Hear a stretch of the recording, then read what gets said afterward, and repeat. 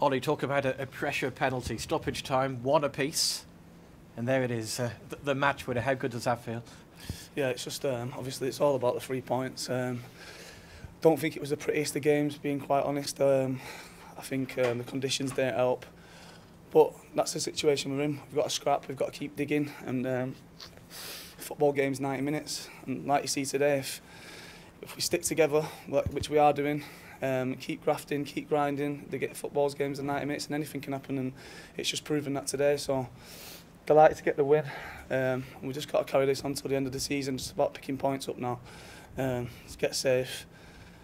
But yeah, it's tough conditions, but 3 points all that matters.